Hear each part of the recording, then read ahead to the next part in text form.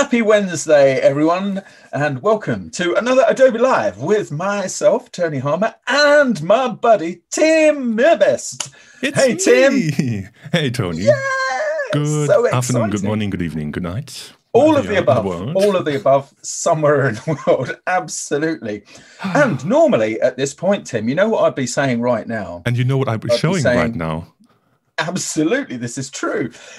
Normally, right at this particular moment, I'd be saying, so if you're watching on YouTube, that's fine, but come along to Behance and join us there in the chat. But today, the chat is not playing with us on Behance. So today, the chat you actually want is on YouTube. And I can see some of our good friends are in here already, Tim.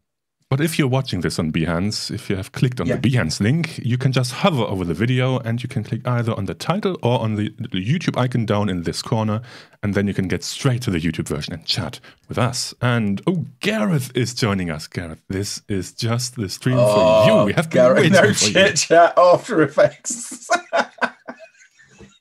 Well, we are doing some After Effects today. This is very, very true. And we're keeping it friendly for everybody as well. So, which is really good, because what we really want people to try out After Effects, people who are perhaps at the moment, getting their work done and thinking, what else could I do in InDesign or Illustrator? And just thinking, oh, can I open up After Effects and play with it? And the answer is yes, you can.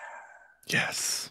Yes. All right. So we're doing it in 2 bits, aren't we? Yeah, what are we working on today? We have kept the title of the title sequence masterclass rather vague, but what's on purpose? What are we doing today? So, what I'm going to do is, Tim, I'm going to put on my new production hat, ready for today, so I can show how excited that everyone's here. Super good. There we are. So this is the hat I wear to really important meetings, like the one I've just had this week with the people from TTV, Tony Tim Vision. Yeah, amazing. They actually want us to do a title sequence for their top line sci-fi drama called Dr. Woe. Dr. Woe. Just quickly. Dr. Woe. Is the audio fine? Just can you please write in the chat? Apparently Gareth is having some issues, or it could be just him. Let me know if anything is all right. Nope, Sean says good here. All right, I think we're good. So we ought to say hello to some of our friends as well. Yes. Of course, Gareth is here, so there we are, which is great. And people are getting it. Oliver's here as well. And I think Caroline was in first off, actually. Hey, Caroline. Stuart's here. We've also got Jackie. And we've also got Angus. I don't know why I'm singing everybody's name, but there we are. Why not? I'm just going to go with it. Sean Cosell. Imaginary. So that's Sandrine to everyone else. And yeah, I think I caught everybody then. I think I've done it. Successful. Nice. Very good. Tony Tim TV.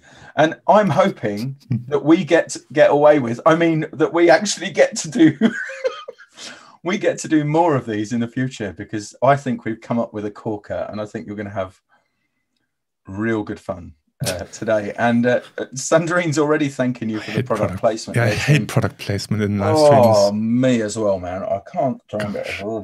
Yeah. Right. Anyway, right, moving on. So you're starting, I think, aren't you? Well, you're going to be working on the theme. I will be working on the new theme for Dr. Woe. Dr. Woe. Working title was Professor How and Mr. Y. Yep. Surgical assistant when?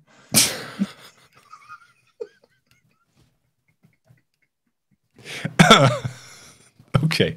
And Tony has asked me to work on a theme tune that's, well, hopefully close to a certain original TV series. Not infringing anybody's rights but not infringing any copyrights. So I've already prepared one, because you don't want me sitting here thinking of a tune for 2 hours. It would be a boring masterclass. So instead, we'll just very quickly jump into Audition, and we will do some minor automation to the already finished tracks, and then I can send it over to Tony, and Tony will make sure to use that track in After Effects in the best way possible, hopefully. So should I start, or do you want to dive into the graphics first, and I can But I'm just wondering if I should actually maybe start a couple of things, Yeah, and I think then that's you the take best over, idea. and then come back to me, because Gareth is needing a brown bag to breathe into. So what I'll do then, I think you've got my screen already, right? So push my screen forward, my good friend, and we'll begin. So I need to build a few things here. I'm going to build them from scratch. Now, while I actually on this machine, I don't think I have any Red Giant stuff on this machine or anything else. I don't. So that's really good, because what I want to do is do everything here that is After Effects native for you. Okay, so you can go ahead and you can rewatch this stream later on. Yeah, and then you can work through what I'm doing most of this with anyway. You won't have access to the footage that I'm using later, but you will be able to do something. So first of all then, what I need just here is I need some space. Space, man. You know, hands, face, space, all of that stuff. And so what I'm going to... Oh, no, wrong filter. We need space. And now neither Tim nor Tony subscriptions. Space. Oh, that was good space. Of course, there wouldn't be any echoes in space. Or sound.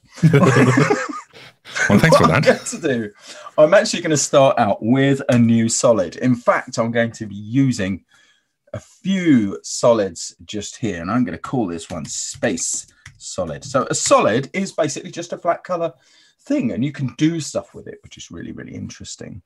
Okay, so I've got this 1080p at 30 frames a second just here, and I don't actually need the full time span here. I only need about 6 seconds. So all I'm going to do is in the duration field is type 6,000 like so, and that will then be converted across to base 30 and give me 6 seconds of footage time.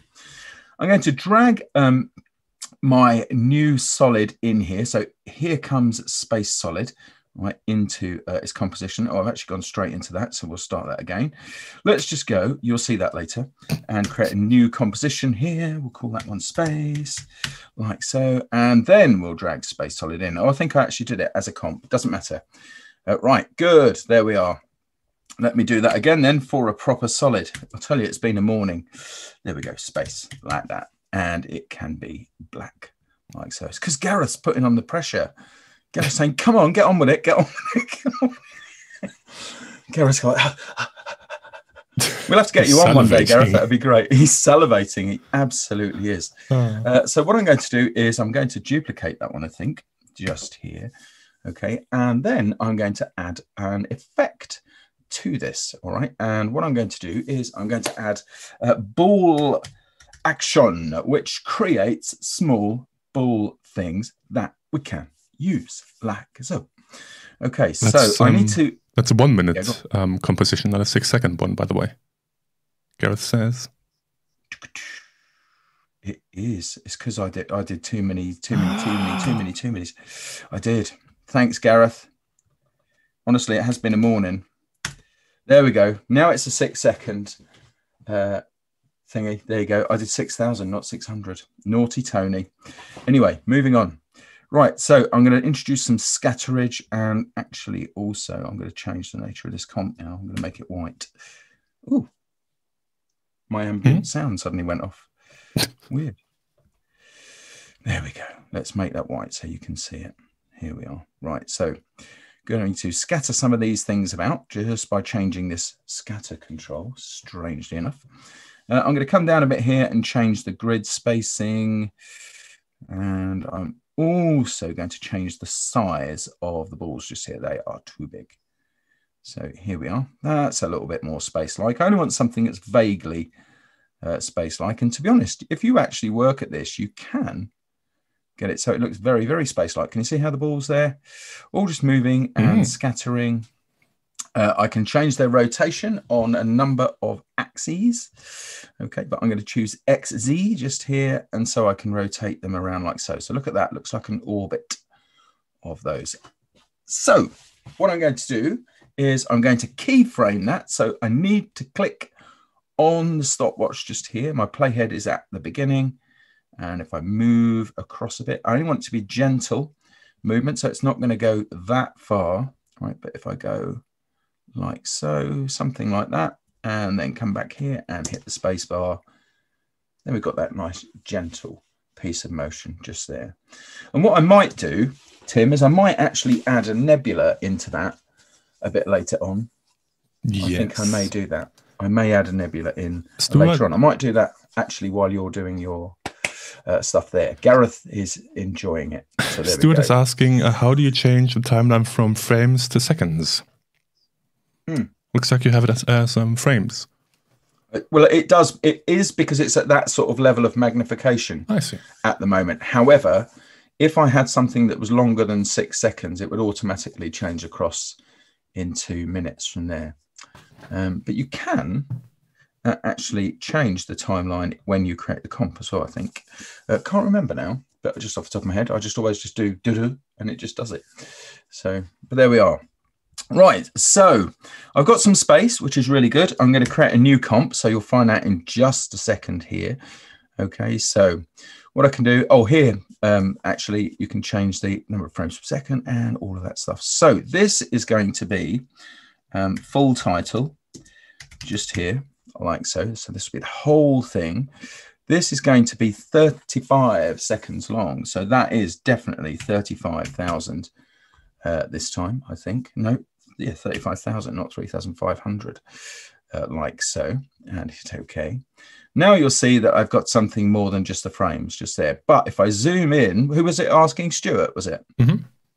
Yeah. So if I zoomed in just here, you'll see it suddenly changes to frames when it gets down to that level of thing.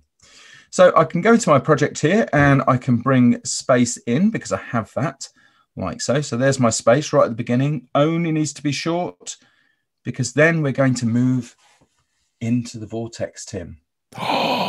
Into the 3-minute long vortex. No, 4-minute long. 3-minute long. No, yeah, something like that. 3.5 minute vortex. It's quite a long vortex, isn't it?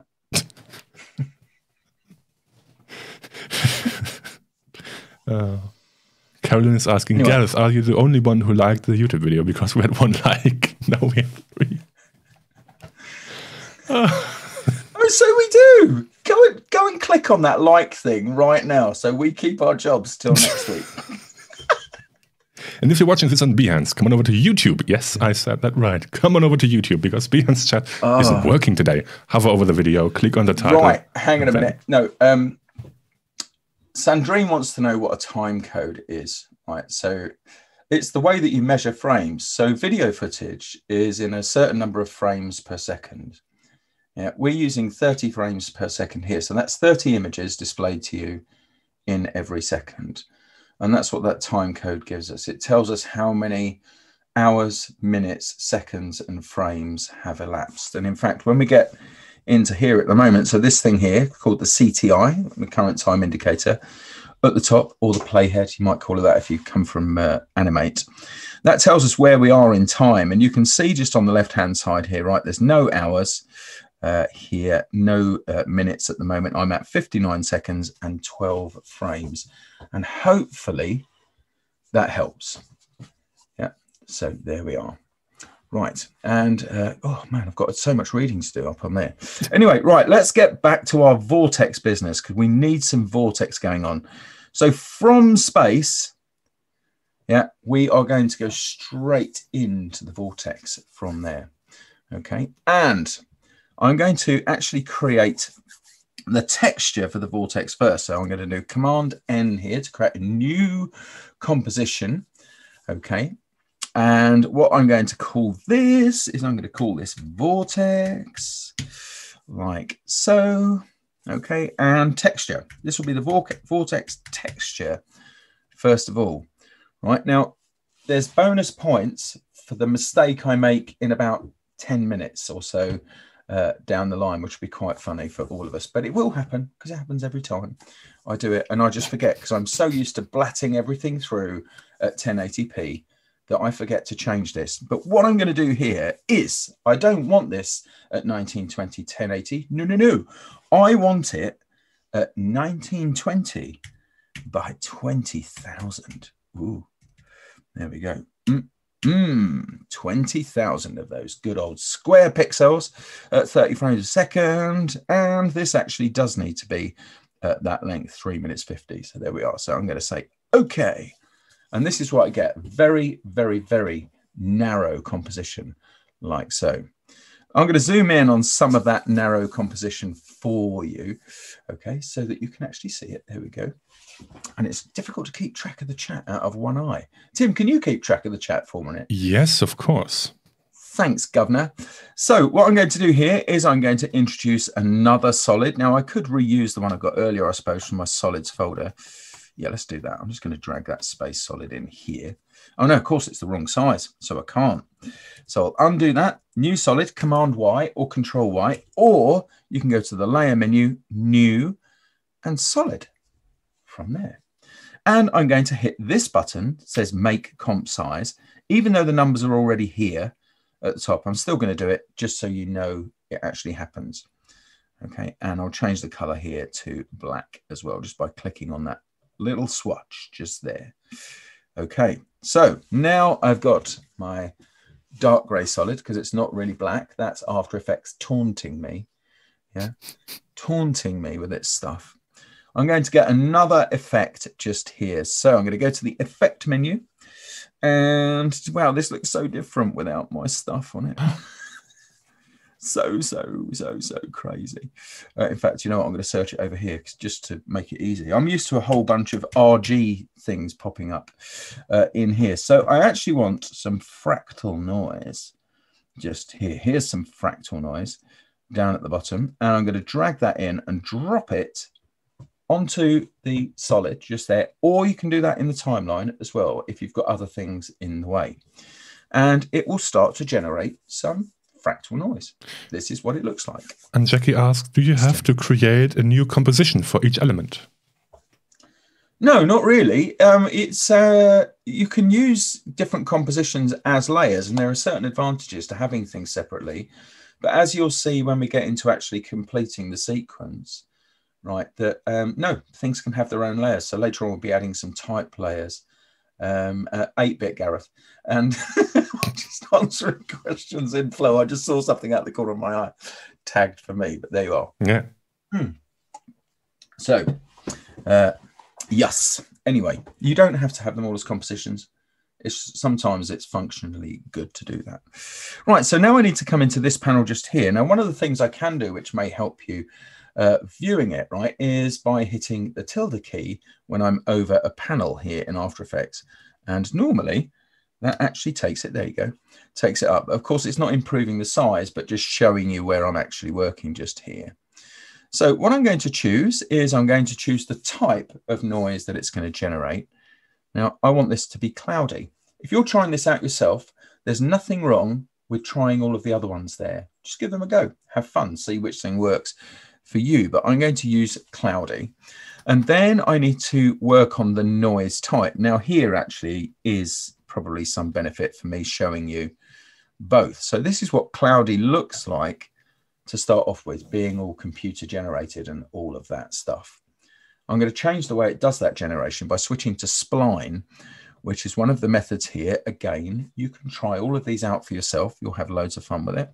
Here's spline, and let it re-render, and you can see now that's much more puffy, cloudy. I am going to invert that. Okay, so I'm going to get some of those bands that I want in my vortex just there. Those are the things that are going to do the real magic for me as well. Okay, and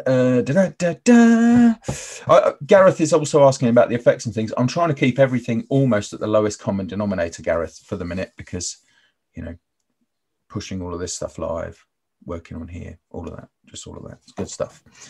I feel like this is just for Gareth at the moment, but there you go. Which, of course, it's not. It's for you because I love you. There you go. Right. So, and what I'm going to do then, you're welcome. What I'm going to do then is I'm going to go to the transform settings here, and I'm just going to scale this up a little bit. Let's make it a bit bigger. Let's make it about that big's pretty good, I think. Maybe a little bit smaller, but no, I think I'll work with that one for now.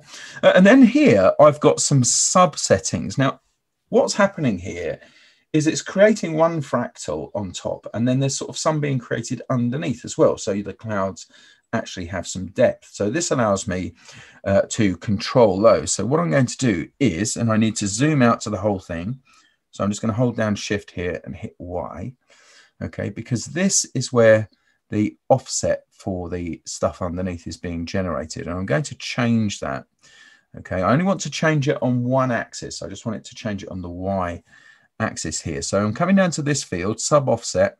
The first set of values is for the X axis and the second one is for the Y axis. So I'm just going to start that moving so you can see that small dot moving down. And I actually want that to go right off the edge of the comp here. So I think I'm going to go for 22,000 just there, like so, and hit return. Now, if I zoom out a tad, you can see that point is down there. I just want it to all come back to that. Stuart, who's somebody's own motion designer. Watch later, Oxford missing on your hearts. 104. Tony's only talking to Gareth. I'm talking to you. I'm talking to you. You. I'll find where the lens is on this one. And I also want to change the evolution here. Now, I want to actually get After Effects to work that out, and I want it to speed it up. So you can use small bits of script here in After Effects, okay, to work with. And what I'm going to do is come to the time stopwatch just here, and I'm going to hold down the Option key or Alt key and click on that, okay, and that allows me to add a tiny bit of script. You always have this weird expression on your face, Tony. Yes, of course, because I'm thinking. You know, Tim, I don't do that very often, right? So time is the particular property I'm after. I'm then going to multiply that, right? So asterisk for multiplication, and then I'm going to type 150. Now, these days in After Effects, you don't have to do things like terminate lines with semicolons. It doesn't require you to do that, but I'm old school, so I still put a semicolon on the end. And then to commit that, you need to use enter rather than return, because return will just give you a new line. Okay, so that's now got some speed associated with it as well. Good. I still keep thinking we've only got an hour, and I rush forward thinking, about 60 minutes left. Yeah, that's enough. 98% commission. So, yes, true. When you've got stuff to do as well. So what I'm going to do now is I'm just going to collapse this layer here, and then I'm going to duplicate it. So Command D or Control D to duplicate it.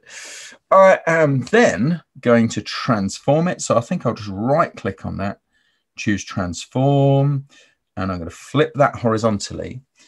And in case you're wondering, I'm going to be able to show you in a bit much better, why Tony. I'm doing this. It does. It's a massive improvement. In case you're wondering why I'm doing that, it's because I'm trying to avoid a seam.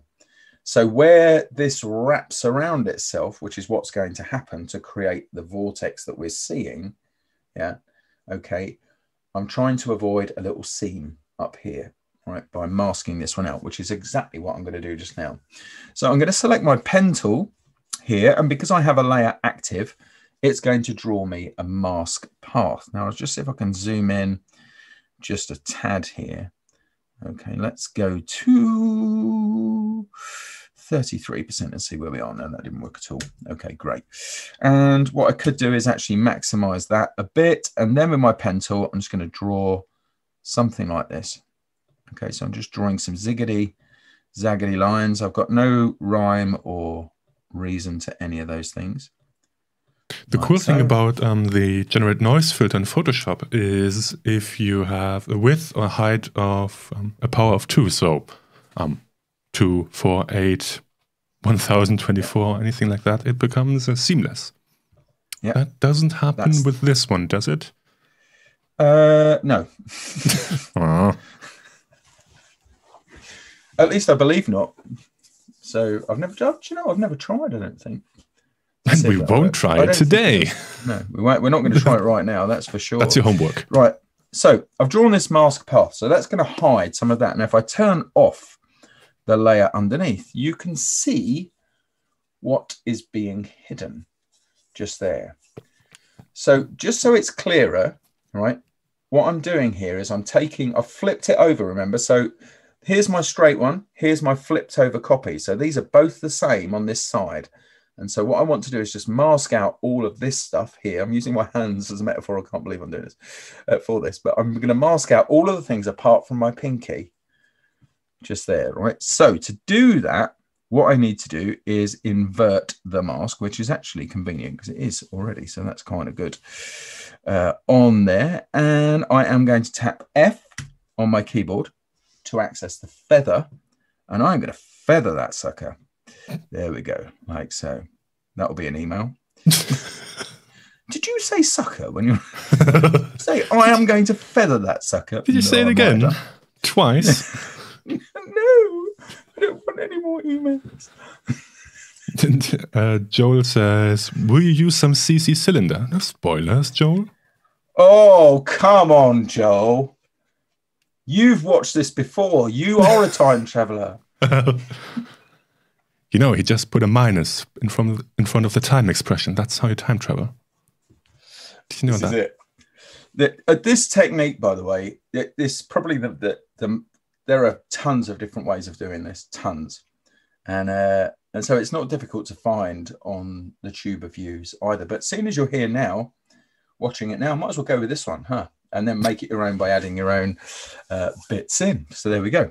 So there we go. I've got both of those things present now. That should all be working like so. Just going to double check. I didn't invert it. There we are. There we are. So that's good. I forgot. I was looking at the noise there, so I needed to invert it just down here. Let me turn the other bit off again. There you go. Let's go make some noise. Yeah. Let's go make some noise. So I need another comp just now. So Command N for another comp. And I could just hit return, but I've been making the mistake that I said I sometimes make. I'm not going to do that this time. So 1080 for that. Ha, ha, ha, ha.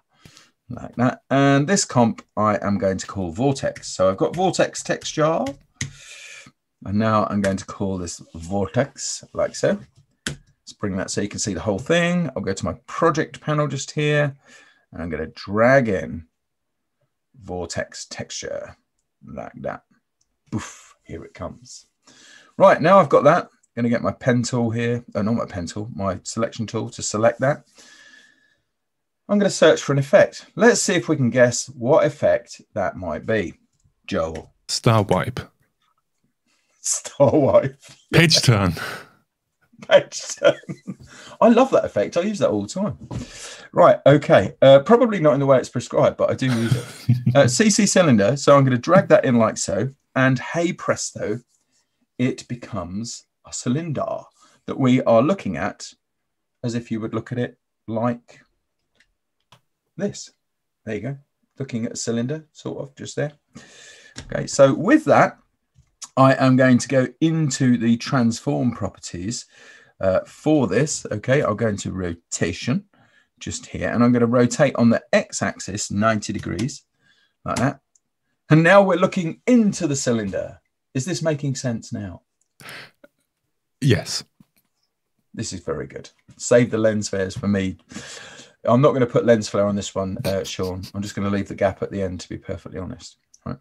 So there you are. Now I've got that just like so. Okay, so the texture is there. It's rotated in a new place. That's good for the way that is just at the moment. But now we need to change something else. Now, what you're looking at here through this viewport is you're looking through the After Effects default camera. Yeah. If you're used to 3D, 3D scenes have a default camera. So this has a default camera as well. But we're going to introduce a new one to change the parameters of it. So I just read what's in the chat and I'm ignoring it. So I'm going to come down here to layer. I'm going to choose new, and then I'm going to choose camera. Okay, like so. I don't need to name this camera because it's going to be the only camera that what I am using. I think I will start off with a preset of 24 millimeters. Let's go. I didn't say anything. Did you hear that, Tim? Was that HAL 9000? Yeah, it was HAL 9000. I'm sorry, HAL Dave. 9000s in here. One from the shopping company and one from Apple. But anyway, right, so I've got that. And that's just fine just for the minute. I'm just going to make sure that depth of field is off because I don't need it. I don't think I really need lock to zoom either, actually. So I'm going to turn that off just for the moment. Right, now it's here. I'm going to double click on it to actually access its properties and change some things over time. So I'm right at the beginning of the sequence. Okay, and what I'm going to do is I'm going to widen out my angle of view madly like something like that. There you go. You're sort of just about to be brought into the vortex at that particular point. Okay, then I could actually do that from in here. Let's do it from in here.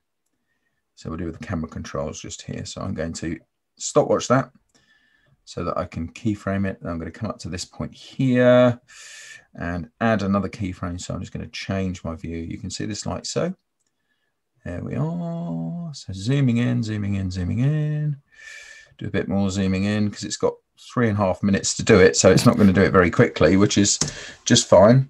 Now I could try for playing that just here and it's not behaving. So we'll just hit that from up here. Very weird. Well, we're not getting any playback, Tim, so I'll just scrub through. All right, you see that like so. I can fix that while you're doing the audio thing. Yeah. What I could also do is add a little bit of rotation in just to give this something so we're sort of in space.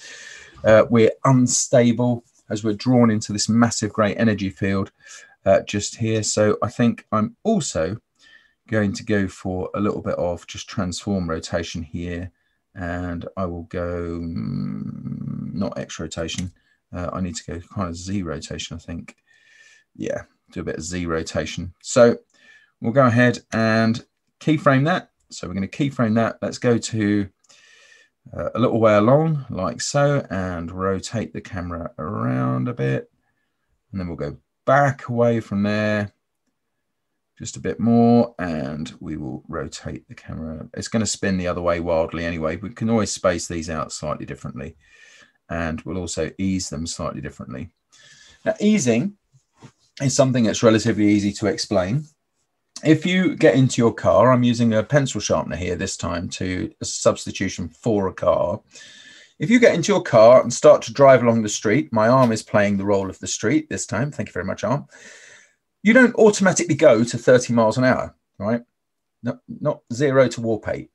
You kind of put your foot on the accelerator and gently climb until you're at that velocity. That is easing in. At the distance here on my elbow, there's some traffic lights. And as you're going along, they've just turned red. And so you slow down into that. That's easing out. That's easing out explained using a pencil sharpener as a car, yeah, and my arm as a road. I'm here all week. Thank you very much. So we can change this. We've got this fab thing in After Effects that is called Easy Ease that takes care of most of those things for you. You just go to right click. Okay, so select a range of keyframes. Let me do that again so you can see it. So I can just go around these, right? Then I can right click and go keyframe assistant and Easy Ease. And that's it. You'll notice the keyframes look slightly different. And that's the way you can tell, right, that they are in fact using the Easy Ease. Okay, so now what I can do is try that for playing. Why aren't you playing? This is very interesting. I might have to reboot After Effects while we're out and about, Tim. Anyway, it's not going to move that quickly because obviously I'm advancing this myself and I don't quite know why that is. Oh, it is. It's just doing it very, very slowly because it's rendering each and every frame. I see. Well, yeah, with a composition the size of 22,000, I wouldn't expect it to run super fast. Yeah, no, it's going to be big.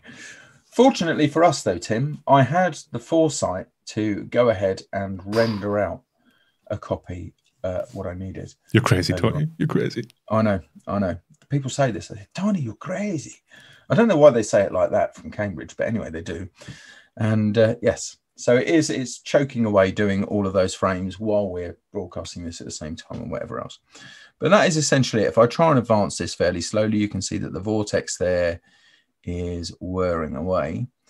And what I could do is when we come back, or right now, in fact, if I go ahead and bring that into the project, because it's what I made earlier. Your sound, aren't you? Yeah. I'm just going to bring in here. This one I made earlier. Okay. And I'll make a composition out of this vortex. I've just right clicked on it, chose new comp from selection, like so. So this is another vortex one just here. But this has a movie in it. So this is rendered. So let's have a quick look at this one. Ooh. Very nice. See how that one works. I've just realised that's a 30-second shot, but anyway, not to worry. We can figure that out. Yeah. Why should it be 3 minutes anyway? That is too long. I got my numbers all around my head. It's supposed to be 35 seconds, not 3 minutes 50. Well, I said to you, sorry, 3 minutes 50, and you said, yeah, that's fine, yeah. Yeah, no, it's not.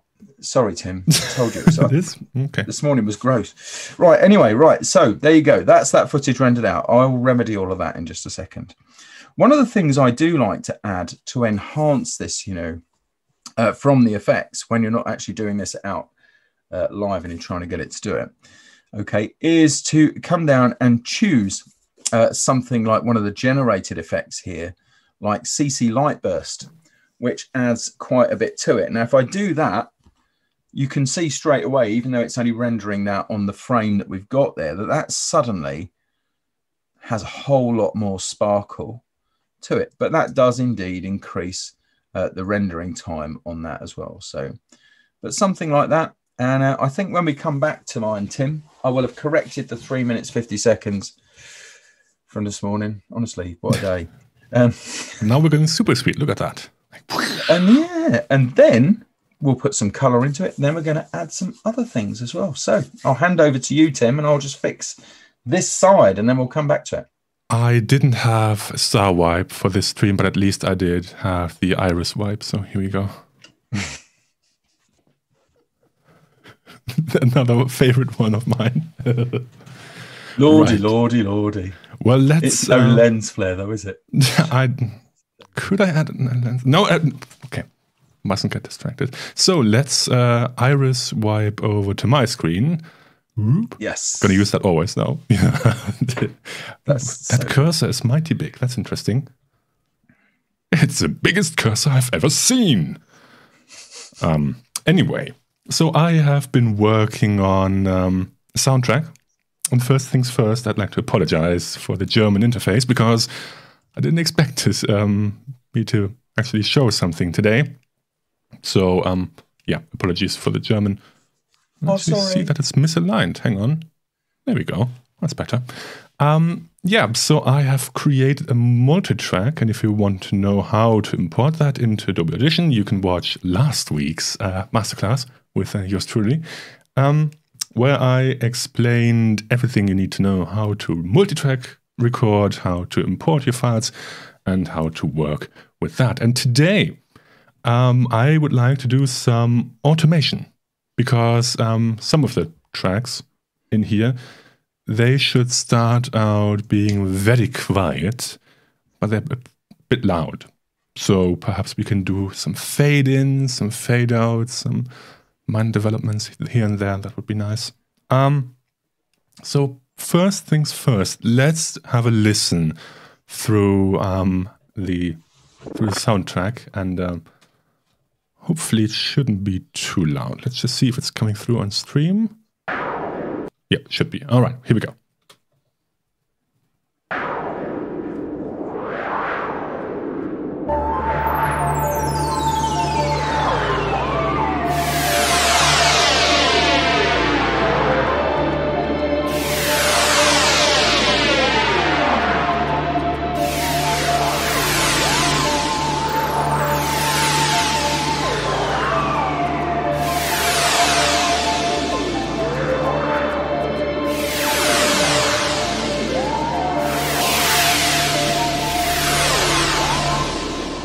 So,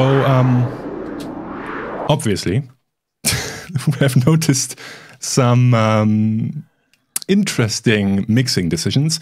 One of them being this phaser, which is just way too loud, drowns out everything that's happening below it. And also the bass, which is supposed to be the featured part, not the bass, where is it? This one. Way too quiet, right? Okay. So we definitely have to do some mixing to make things loud and quiet. And to do that, I will go over to the mixer, or as the German interface says, the Mischer. And here I have all the different tracks laid out next to one another, and I can make them quieter and louder. And that's exactly what we will be doing. So first things first, let's make the phaser, which was this whoosh. Let's make that quieter. Just way quieter. And also the sound effects, let's make those a bit quieter. The wind, definitely. And yeah, I think the bass a bit louder. So these are my first adjustments, right? Let's have a listen through that. See if that's already better. Now you can hear the bass quieter.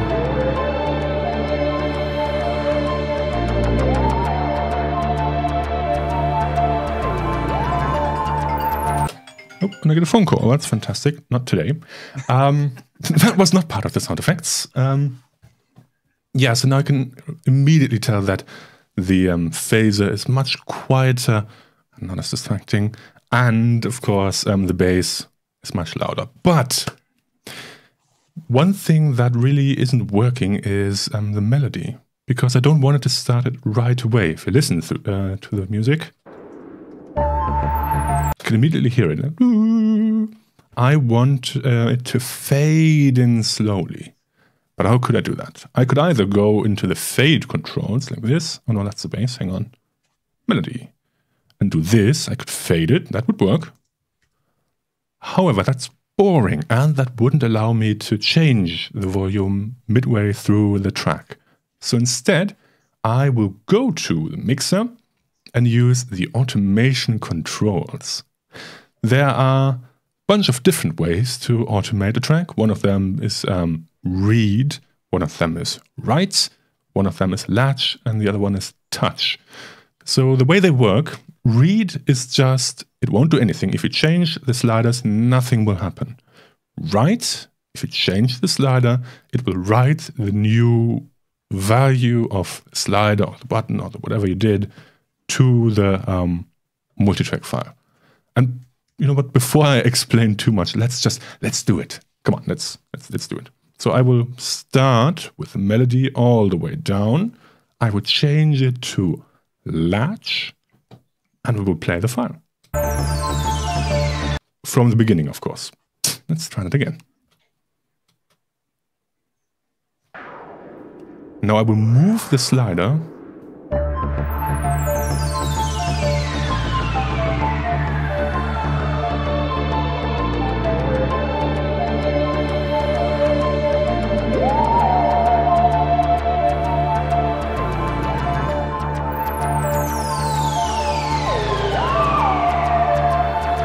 Quiet again.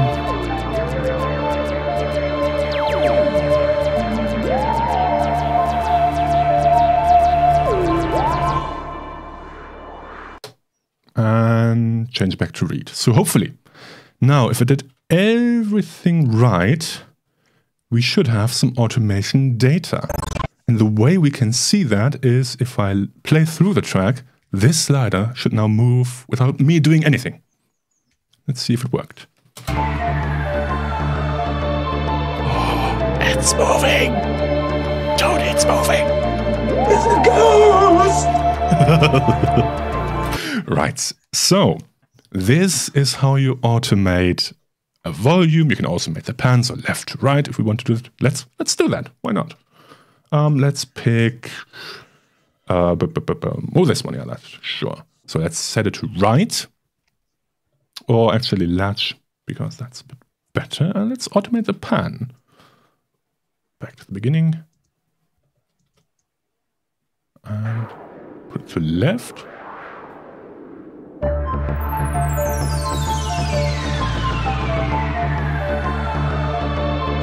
Put it to the right.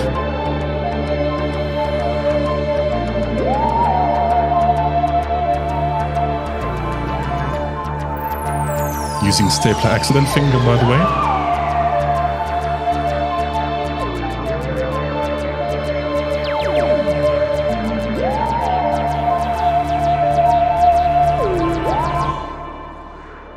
And now if we listen to that, so let's set it back to read, let's solo it, and go back.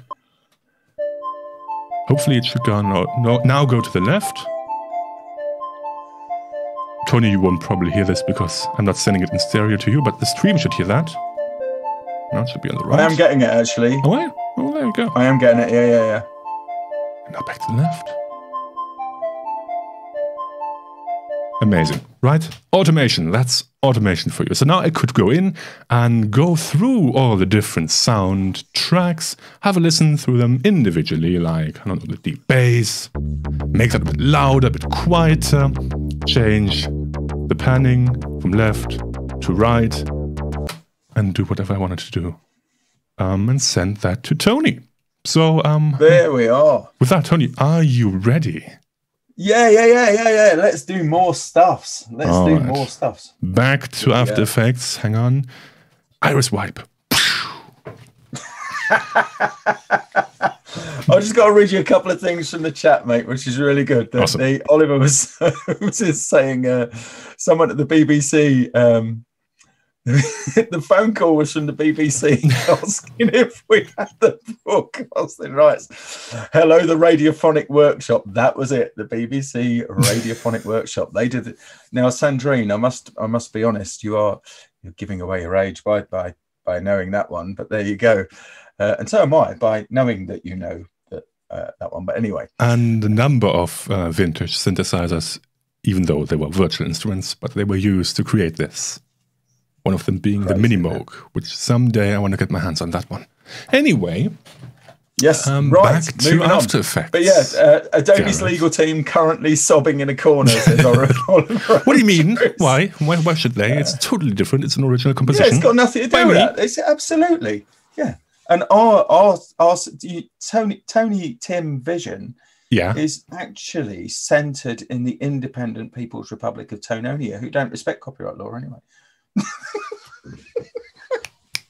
Yeah, they do actually. Gareth, thank you. Gareth has just written. See, Gareth's got everybody's back, right? He's explaining stuff. He's telling me to save my project. I did that while we were across to Tim, and I introduced a couple of other things because I wanted to make sure that we weren't in a position where you didn't have pretty much the whole thing. So let me show you. We'll come back to the text layers that I've added in a moment, but here is the MP4 version. I've actually taken off the effect I had before, and I've replaced it. So before, if I just go to the effect menu just here, I had in the generate area, this is the one that really does eat into your processing power. Just here. So I was using CC Lightburst 2.5, but I've just added CC Light Rays, which just does enough for me to enhance this, right? You can see if I just take the thing off, so I'm just using it as the default. So I'm just clicking on it here, removing it, right? Just take a look at that now. And if I re-add that, okay, like so. So if I go Effect, Generate, and come down to CC Light Rays, you can see it just gets a little bit of a hit around here, and as I move it, you'll see there's a bit more contrast. Now, of course, we're not actually doing the original 1960s version of Dr. Woe because it didn't exist then. It didn't actually start until just about 3 hours ago. 3 hours ago, yeah, that's it. So of course it's a production in color. There we are. So we're going to add some color to this as well. Now, that's another thing that we can generate. Wear my sunglasses. Get them on. For the color. It's not Maddie. Oh, by the way, what I didn't do, by the way, was bring the center of that. Can you see that I'm moving this light around here? We'll use that in the next one, Tim. Oh. What I can do is actually click here and then recenter the effect down in the middle there. Yeah, okay, so I can bring that in. I'm just going to bring that in down. There you can see the light rays working. Look at that. There you are. That's much better. There we are. Super good.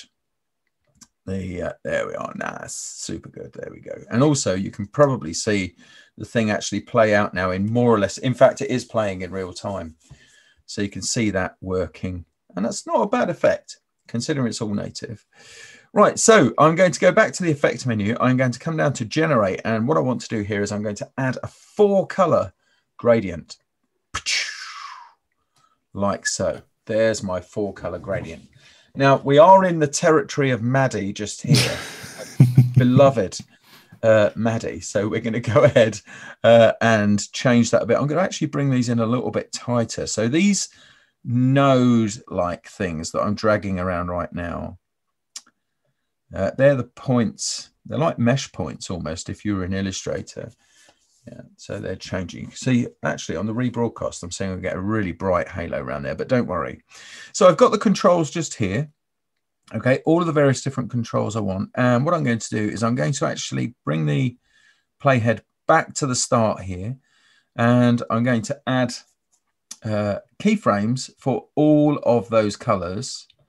Okay, and then change them. And that is as easy as clicking on them just here and determining what color I want. So I'm going to go for something in the sort of cyan region around about there. And I like doing it this way because there's a slight variation in each one. I might go, for example, slightly more green just there. Let's back that one off just a bit so it has more chance to blend. And there, I went a bit too keen on that blend. Then here down in this magenta, let's get this into sort of that cyan range, just going more towards teal there. And again, just here, let's put something in like so. I then need to change the way that this blends down. Now, there are quite a few blend modes. Well, there's loads of blend modes in After Effects, actually. Loads more than Photoshop, which is why so many people do actually make the jump between Photoshop and After Effects for compositing. Some people do that. I've got a friend at Games Workshop, Ben, who does that there. So I could change this to color, in which the color is the only thing here that is applied. And you can see already that has enriched that effect somewhat. I can take the playhead on, and around about 18 seconds here, maybe, doesn't matter, it's my gig, so 18 will do for now. I'm making it sound like I was doing it on purpose. It was in the storyboard. Right, so moving on. Now I'm going to take this through into the sort of magenta red range just here. So let's go through and move all of those things into those kind of colors. I think I'll keep the top just there and just back that off a little bit. You don't have to go with the full strength of each and every color. Maybe so Gareth is asking, that's just the blending mode on the effect, not the layer, right? On the effect, yeah, absolutely. Yeah. So when I'm doing it up here in this panel, that and with that actual effect, so if I collapse this for a second, then expand it, that is just the effect as accepting that blending. I could add a secondary blend by blending this layer. Now you can either do that in the menu at the top here by going layer and blending mode. From there, now you can see how many more it's got than Photoshop. Oh my God, okay. Will it blend? It's a lot, right? Yeah, it's got lots. But you can, if I just come down to the bottom here and toggle my switches, you can also do it from here as well. So you can change the blending mode there. So this small toggle switches enables you to turn off what you see between those two things. But I'm just using this here. And like in Photoshop, if you want to cycle through blending modes in Photoshop, I'm not making a thing for a horsey. Yeah. If you hold down Shift and hit plus, that will cycle you forward through the blending modes, and minus will cycle you backwards through the blending modes. So yes, so one final color adjustment just here. Adjustment, it's not an adjustment, it's an addition. I think I might make anything to make it pop. That's right, Gareth. Making it pop. And just to make sure we're on the right track. I like where this is going, but let's just start over. Oh no, I don't think so. And by the way, so if you're watching this on Behance today, unfortunately the chat isn't working. Come on over to YouTube by clicking on the video title if you hover over the player right there. You can hover over that and click on the title, and you can come over to YouTube today. Did you notice how quickly I switched cups just then? Amazing. Cup came in. Right, so good. Right, so if we watch this now transition, right, I can actually let this go in real time because we're back down into the realms of real time here, 30 seconds odd. You can see how that starts to shift. Also, if I actually expanded the layer here and went to the effects, and went to the 4-color gradient, I should be getting the colors in the side there. It appears I'm not. Weird. Don't know why. But anyway, there you go. It blends across from those things. You can see that happening over time. And I'm only adding 2 states there. Yeah, but I could add as many really as I wanted, and it will just swap out those colors over time. So next then with our vortex here, and I've strangely ended up bringing this all together in the wrong comp, but that's fine. I can deal with that. Not a problem. Let me just show you also what I did with the earlier one here. Oh, I can't because I've hidden it now. But all I did was I changed this region here. So you see this? This is the work area, like so. So I moved all of the keyframes backwards. And here's a trick in After Effects. If you want to just scale them down proportionally, so I had 10 times as much time as I needed, I selected all of the keyframes, just dragged across them all. Then I went to the rightmost one, the one at the furthest end of the timeline, and dragged them backwards, holding down the Alt or Option key, and that scales down the spacing in between the frames. I brought them down, and then I brought in the work area here to the time that I actually wanted, okay, and then I trimmed the composition to that work area like so. So if I went trim comp to work area, yeah, then it trimmed that back down. So it was resolved pretty quickly, and I don't know where my head was at.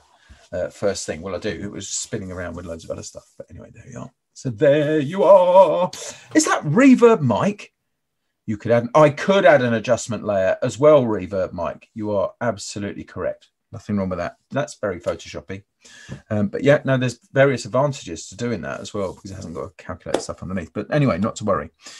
So now we've got those things just there. It's time to introduce some text. And so what we're going to need to be able to see is the title of Dr. Woe. See, Dr. Woe. See, it's nothing like any other television property at all. No, it's got some letters. It's got some letters in common, right? But that's about it. So, well, I need this to come in. Let's go ahead and play this through. I need this through at about 8 seconds, I guess, from here. Now, I could trim back this layer. There's a couple of ways I can do that. I can either drag it back like so, or my favorite way is just to do Shift Command or Shift Control D to split those at that particular point and then delete the bit I don't actually want. Right, so now while that's actually there, it's going to take 1.5 seconds to end up in this particular point, and then it's going to fade out after a bit. And to do that, I'm going to turn this into a 3D space object. Okay, so to do that, I've got this small checkbox just here, okay, aligned with this one that looks like a cube to change it into a 3D layer. It doesn't make it 3D, it just means that it understands the Z index. That's the one to and from the camera just there. And then I can transform it. Okay, so if I select it just here, you'll notice that in newer versions of After Effects, you've got this gizmo just here, which allows you to effect transformations in 3D space. And I'm going to also twirl open the effects here and twirl open my transforms because I've got X rotation. Yeah, so rotation on the X axis, check. I've got Y rotation, rotation on the Y axis, check, and Z rotation for rotation on that axis. And I've keyframed all three just for the moment. So if I rotate on the X axis, you can see it's doing that. And that's pretty much where I want it to be right now. So I'll undo that to there and plot a keyframe. So I've now got a keyframe for that, or should have. There we are, we have. And then I'm going to wind backwards to the in point. So I'll tap I on my keyboard to get to the in point. And then I'm going to rotate this back like so. So it's more or less flat.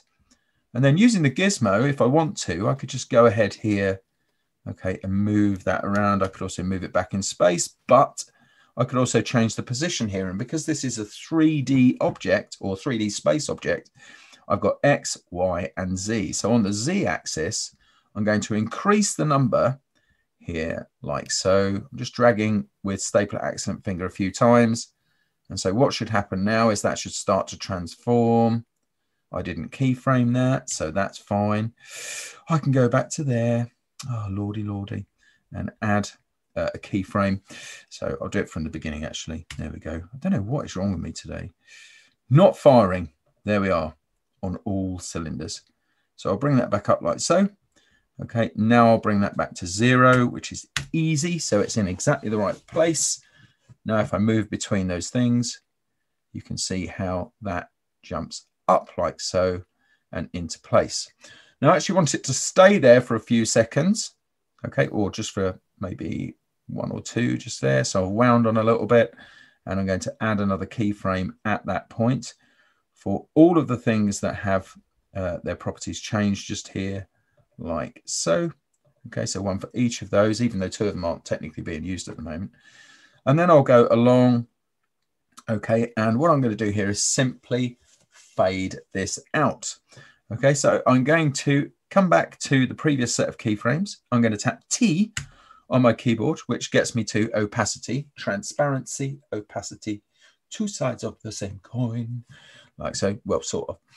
And I'll click the keyframe for that. So I'm adding a keyframe there where that is 100% opaque. Now I'm going to tap U on my keyboard. I know this sounds like a lot of shortcuts, but I'm kind of hoping that you'll watch it back and you'll try these things out. That way you'll be able to use these ones yourself. Okay, so what I'm going to do now, I can see all of those things. U just exposes every property there that has been changed, that has been keyframed or modified. Keyframed really. So I've got the opacity just there. I'm going to wind back to the earlier keyframe and add a keyframe there as well, just by clicking on the diamond just here. Then, just after the forward motion of that starts, I'm going to drop this down to 0, like so. And then in the timeline here, just going to hit Command C or Control C to copy that frame and then wind it back. Okay, and then just change the opacity there just by doing Command V. So it's now dropped that in. So it just sits there, comes in like that. What I should have done maybe is make that bigger so it came out of the screen. I think I would have done, but I'm just keeping an eye on the time. 20 so we've got minutes. That. 20 minutes? 28. Oh, 28. Plus 10 minutes of overtime, of course. Oh, yeah, of course. That's all right. Steve's here. Steve Kossabim. Hi, Steve. Hello. And of course, if the music is below that, it will look much better. Carl's saying that as a professional AI user, I can safely say that AI struggles. Now, multi-threaded support to make use of power seems to be users involved. AI is still behind. Maybe. Maybe you're right. Quite possibly. I thought it did multi-thread. Maybe it doesn't now. Okay, good. Right, well, there we go. So, right, moving on. All right, I've got that going like that. I think, do you know what? I am tempted to do that scale from that particular point there. So I'm going to tap S to access scale because it's a property that I have not yet changed. So I'm going to click that. So it's exactly where it is now. I can tap U again so I can see everything here. And then I'm going to wind forward to just before this becomes invisible. And I'm going to increase the scale. All 3 of these things are linked. So I'm just going to go like that. So it's as if you're now going through the text. You're passing it really, really quickly in the vortex. So if we run that, you can see in that space of time that that disappears. We've got a couple of other bits of text just here. So we've got the name of the star of this show. It's the German heartthrob, Tim Möbest. He's the best. He's the best. We were going to have something that looked like some sort of time travel device. I've got to point this out. But I thought it would be funny if it was a small portable toilet. Yeah. But that would raise questions about why we were both using the same portable toilet to travel around in. So that wasn't allowed. Then I suggested using a 3-wheeled yellow vehicle, but that apparently belongs to some other property that somebody has. So we couldn't use that one either. So in the end, we said, fine, we don't even need something to time travel in. We can do it without you. Instead, we got this. You have to activate it by doing this. Doink. So now we're on with our star just here. So we've got starring Tim Möbest. So we should ought to bring that in. And I'm thinking that that could kind of be a 3D thing as well. Okay, so we'll make that 3D. I could also trim that back to about this point here as well, because that's where it's all going to start just there. So I'm going to use my favorite method of doing that just by Shift Command or Shift Control D to go ahead. Now, so after a short moment just there, what I'm going to do is, now this is enabled for 3D, is go ahead and click on it. So I've got my properties here, and this is the state I actually want it to be in. So I'm going to go to the transforms, and just to be on the safe side, I am going to allow all of those things. In fact, this time I'm going to even do scale on there as well. Right, so I want to rotate this around. I'm going to use the gizmo this time. So I'm going over this green thing here, which is going to change on the y-axis like so. Whoops, daisy. Let's go back to the actual in point there first, tone. So I'm going to use the gizmo and spin that around like so, which makes it really easy to do. When you're doing these things, by the way, if you're not used to these sort of widgets or gizmos, depending on how you want to call it, called widgets in some things, gizmos in others. RGB, okay, XYZ. They're not the same thing. They're completely different things. One is a coordinate system. The other is a transformation. Very helpful. Thank you. If you're wondering which one is which, R is the x-axis, right? G is the y-axis, and B is the z-axis. I mean, I suppose you always have the gizmo in the lower left corner of the viewport. But next to the... you have this one here as well, yeah, but that's the camera gizmo. Ooh. These colors are still not right. Not the object. They're still exactly the same. Still, yeah, for any of those things. And that carries on in 3D softwares as well as this as well. So translation, which is the way of moving things. Yeah, you can use translation across those axes, so you can see there that I'm moving that in a different direction there. So you could do that in any one of those things. If you're not seeing, by the way, the widget you actually want, at the top here, you can focus on the widgets you want. So you've got here, at the moment, I'm using the universal widget, but you can use the scale widget there as well, and position or translation as well. So I think what I'm going to do is just scale that down a wee bit like so, and I'll actually use the controls here. I ought to keyframe position, thinking about it as well. If I go forward to the next thing just here and then back to the earlier one, see that was a quick save tone. Let me just double check I did that. No, I did. There we are. Good. And Gareth asks, couldn't we extrude the text in 3D using the Cinema 4D Lite plugin? Well, yeah, we could, but that's not on today's menu. That would require switching render engines, I believe. Yes, it would. Yeah, and that's a bit different too much for now. Yeah. So I'm gonna. Yeah, we need to keep this one simple, Gareth. At the moment, I know you'd love to go ahead and play with all sorts of stuff, but we do need to keep this one fairly simple for the peeps that are watching. So this one will now come in like so. Okay, and then we want to swing this back into place at this keyframe, because I clearly did not actually go ahead and change those things just there. But anyway, there we are. So I might just do that and widget this around just a little bit. There we are. Whoops-a-daisy. You can also hold down shift to lock these things. There we are, like that. So that's now doing the right stuff from there. What we then need is some footage of our star, our hero. Oh, God. Yeah. We're going back to the we're going back to the 11 o'clock this morning version of Dr. Woe. Yeah, so I'm gonna go back to the project. I don't like this part. Yeah, you do.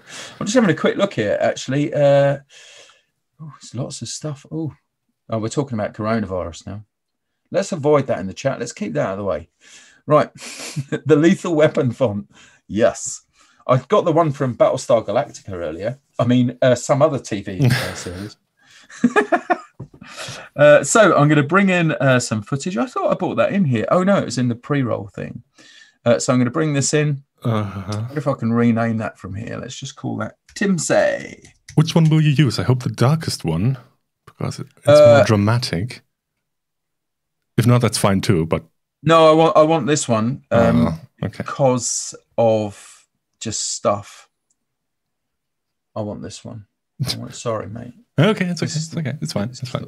This is the one I want to use. Well, basically, Tony just asked me, "Could you film yourself a bit, just looking about pondering into the distance?" I'm like, "Yeah, sure." I have no idea just what you want to do with that. Film yourself a bit, yeah. Yeah. So I've got some stuff here. That's pretty much. Just looking. Yeah, just look as if you're pondering some sort of alien world, and you did a good job of it. I liked this because it got beard stroking in it. It's me. Tim did that. It's Tim. Yeah. Yeah, actually, I'm going to go with that one. I like the side-to-side thing there. So I'm actually going to trim that at that particular point just there, and then bring this, hopefully. Well, now you know why I'm not an actor. You can book me now. My agent is. Oh. So let's get you across here just a bit, because you're going to need to be in this sort of region. I'm holding down shift so you move at the same thing. And of course, you're in I don't want that green screen stuff there. Oh, really? You know, no, man. Yeah, so I'm going to call for my key light.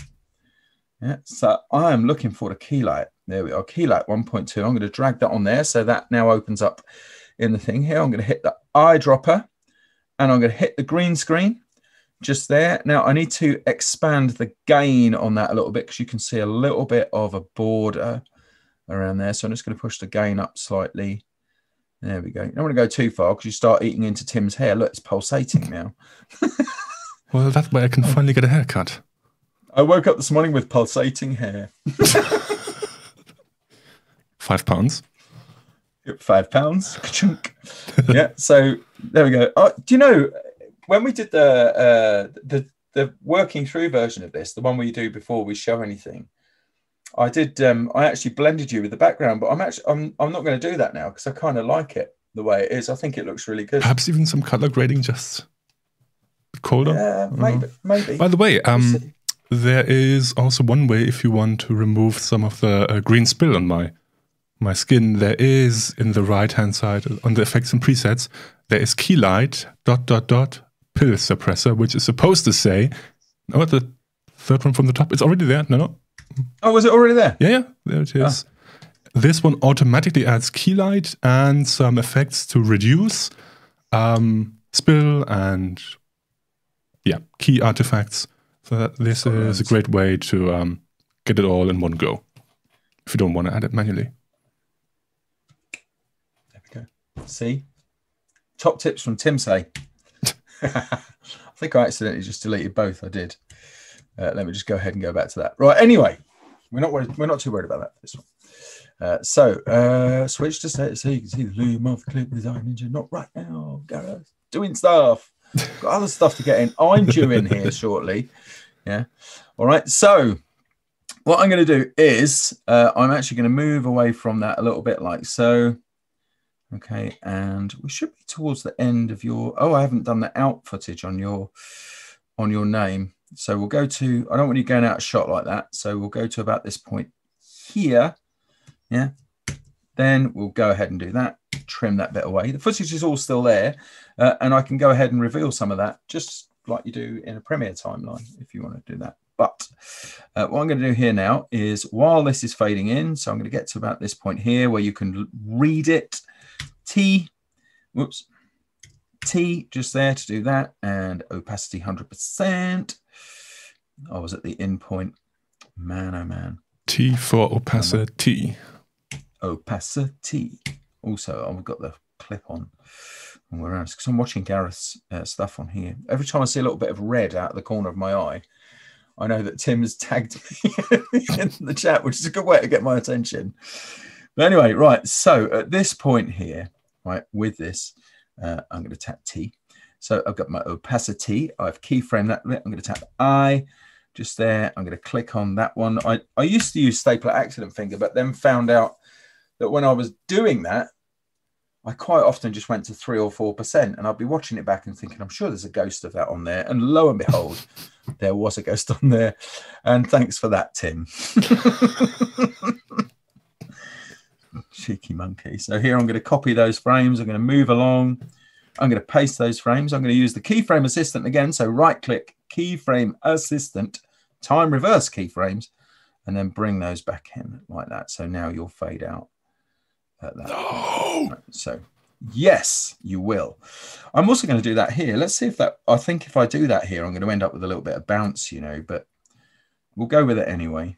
Okay, I'll just paste those down just there and time reverse those as well. I reckon that is going to bounce. We'll see.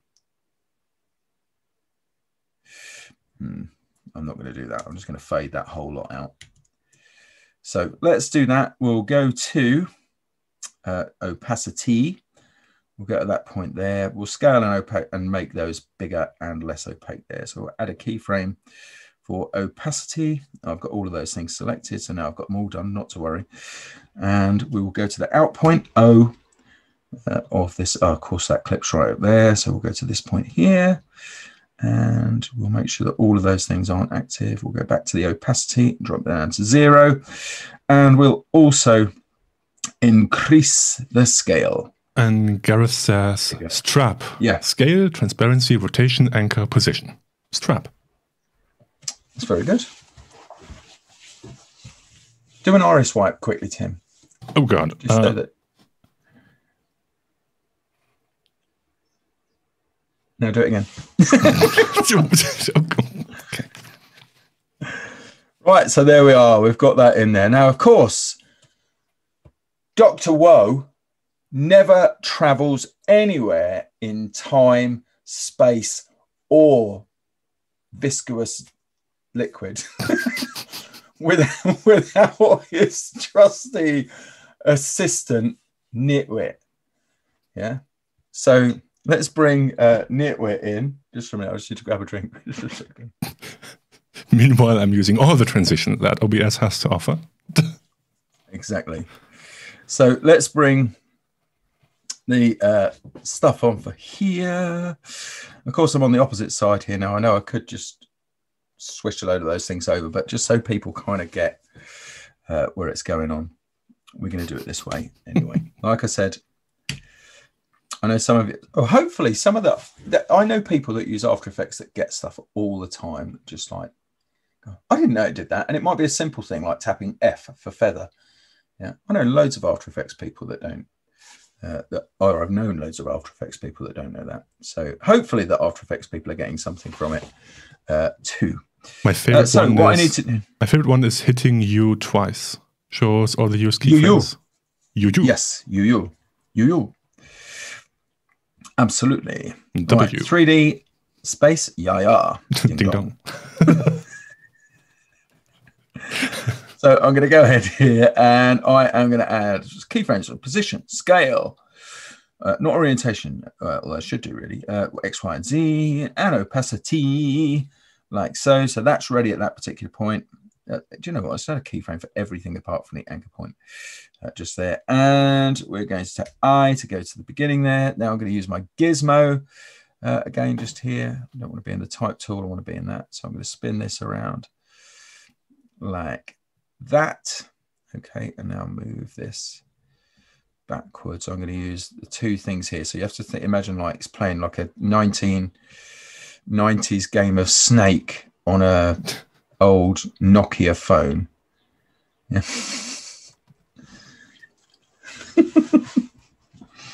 Moving it that way. There we go. So Tony tangent, and then we'll just go ahead and change the opacity.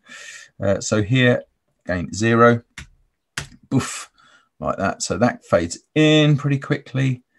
Going to go for a slightly lesser amount of time for me because after all, I'm only the co-star for this one. Sad, I know. So humble. That's how I know you. I know. I'm as modest as you are Möbest. Tumbleweed. Oh, hang on.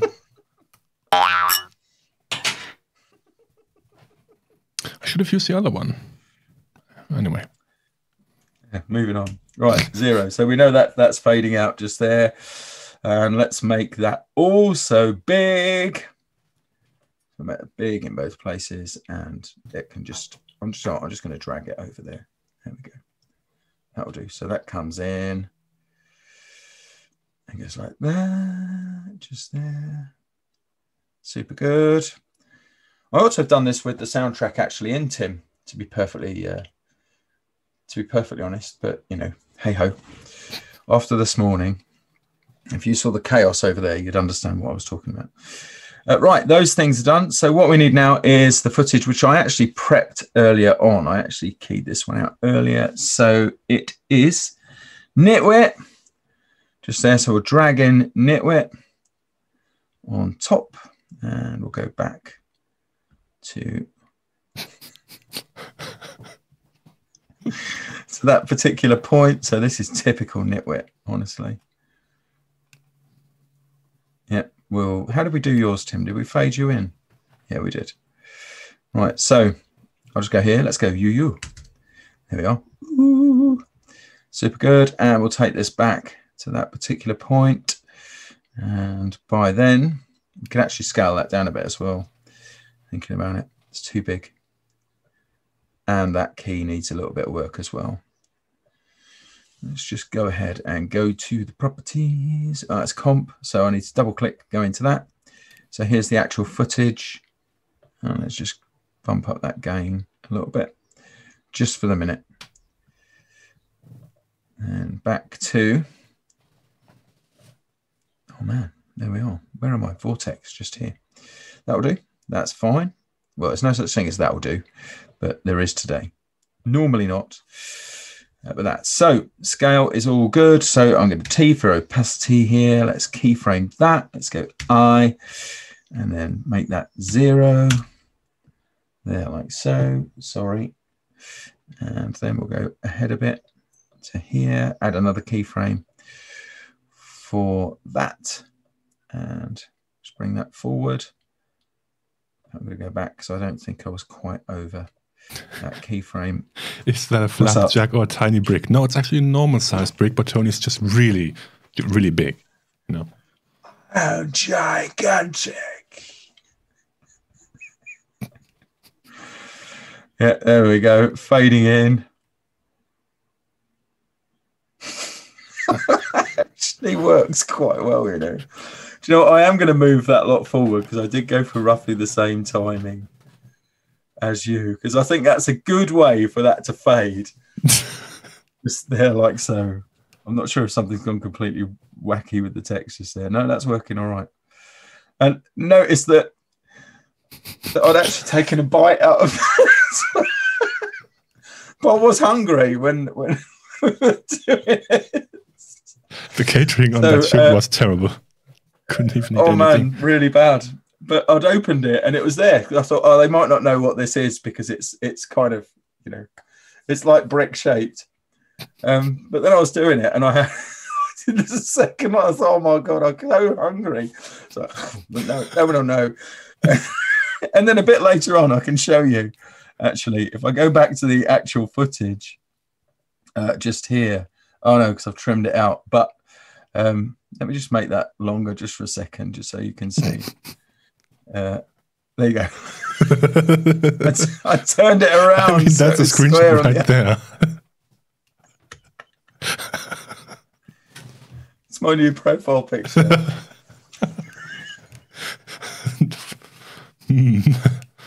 I will change up thumbnail for this masterclass. Anyway, right. What I'm actually going to do now is I'm doing this the other way around, so I'm kind of thinking my way around it. I think I'm actually going to bring the space comp in over the top here.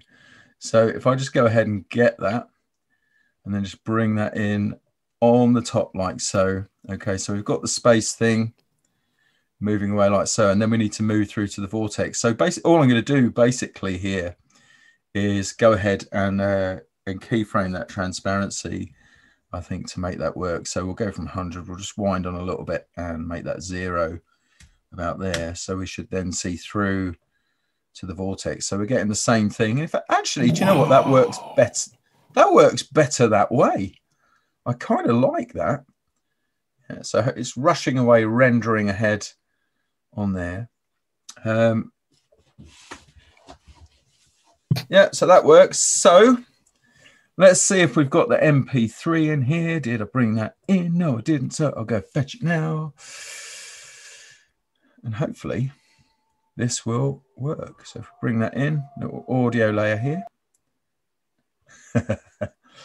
And let's just give that a run, shall we?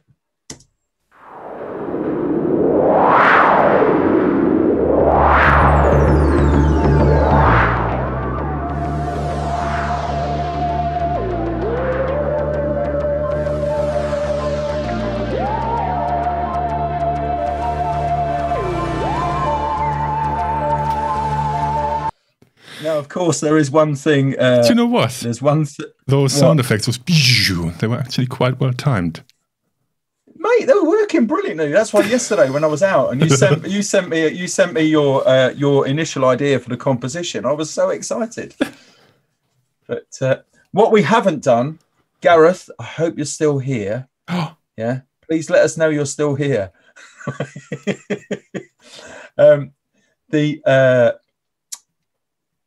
what we haven't got is the title of this particular episode. Yeah.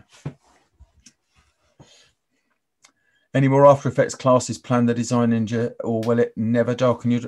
Actually, no. Do you know what I want to do? I wouldn't mind doing some title reimaginings every now and then, because Tim and I have talked about a couple of other things we might do and involve ourselves in, such as an 80s private investigator style thing and a classic detective thing. Yeah. Something like that, maybe. There we go. That's a little bit close, that one. There we go. Much better. Anyway, moving on. I'm going to create another type layer here, and I'm going to make sure that I'm aligned to the center, which I am. Also going to change this back to medium. Now, I don't know if you noticed that, but I did make some distinction here. So using the same typeface, but different members of the family. So the titles, okay, are in medium, and then the acting credits are in medium oblique. That's the distinction we made here. So what we need now is we need that piece of episode footage. If we do get a minute, well, we're unlikely to. I could actually stick a flare in the middle of that, but it wouldn't be the one I prefer. I prefer doing that from Red Giant, although it's all Max on now, as I'm sure a lot of people know. No, it's not. It's not that program, Sandrine. It just sounded a little bit like that, but it's nothing like that at all. It's totally different. I don't know what you're talking about. Yeah, completely different. So anyway, moving on. Let's just change the size of this. Let's bring this down to something like that and type. Let's pretend we're doing a mid-season episode here. Oh, I've actually gone. Let me just lock these other type layers because it thinks I want to interact with those. I think I might have just bent that. Let's have a quick look. No, I didn't. Right, so I'm going to add a new type layer just here. I'm going to put episode 341. Well, I like that one. That's a classic. Yeah, it's a good one.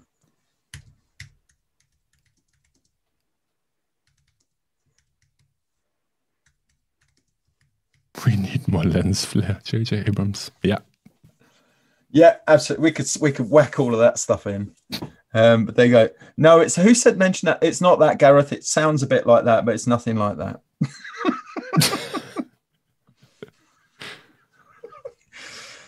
It's our jobs here, guys. It's our go. It's our jobs, right? So there we go. We're going to have that popping in like so towards the end here, somewhere around about there. And then we'll just leave it over to the other editors to dip that to black. So we're just going to go ahead and let's make that one 3D here as well. So we do that. And then we'll just do some straightforward offsetting here as well. So let's go for the transforms. Let's put one on everything, even the anchor point. Why not? And there we go. Super good. Right. So they've all got a keyframe on. They're in the right place. This then we're going to send this backwards. So we're going to send it backwards on the Z axis here. Whoosh. Scroll away, tone. Scroll away. Now I ought to just enter a value of 10,000 in there, really. Like that. Boomf. So that's all the way back. And we'll drop that also down a little way as well. Here, so pop that down so it's coming out of the vortex. We're going to fade that in from that point. Okay, so now we're going to go with our opacity just here. I don't think I gave opacity a keyframe previously. So what I'm using here, by the way, on the left-hand side, I can navigate between previous and next keyframes using the arrows. So where I made the playhead or the CTI jump just there, I used one of the things that did have a keyframe at that particular point in time and move the playhead to that point. It does have a diamond there for opacity. So now I can move back to the previous keyframe here for position. And we can go ahead now and change the opacity there to 0, like so. So that is now fading in there, like so. Welcome to the Reality Asylum. And I think that'll be all right. Just so we've got a nice little fade out on it, I'm going to cheat like mad, right, and add a solid over the top. Perfect. Yeah, like that. There we are. So I'm just going to drop that on. I am going to go to the in point here, or actually even go to that point there. So it fades out nice and softly. And we'll do that. So I'm just basically dropping a black card on top of it effectively. Yeah, and saying at that particular point it'll be fully opaque. At this point it will not be.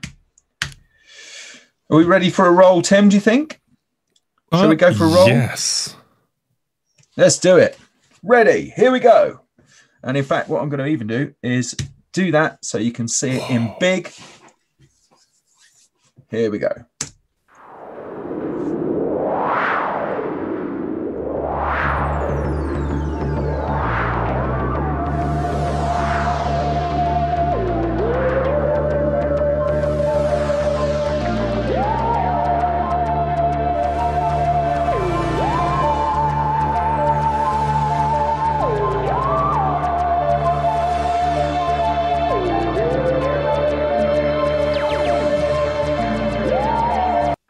There we are.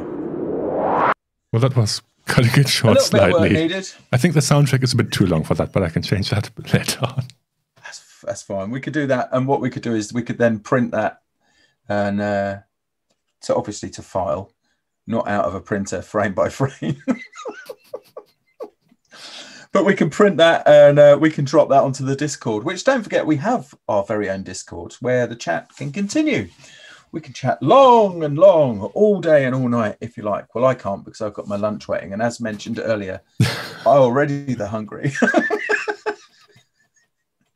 But there we are. Hopefully you enjoyed that. Did Gareth enjoy it? Is Gareth still here? Gareth's doing an applauding thing, so that's good. Thank you. Tony looks like one of those clueless rabbits in that horrible animation film. People have said that to me before, you know. Just in case you missed it, Sandrine, I showed my new production hat today. It shows how happy I am to see you here in the audience.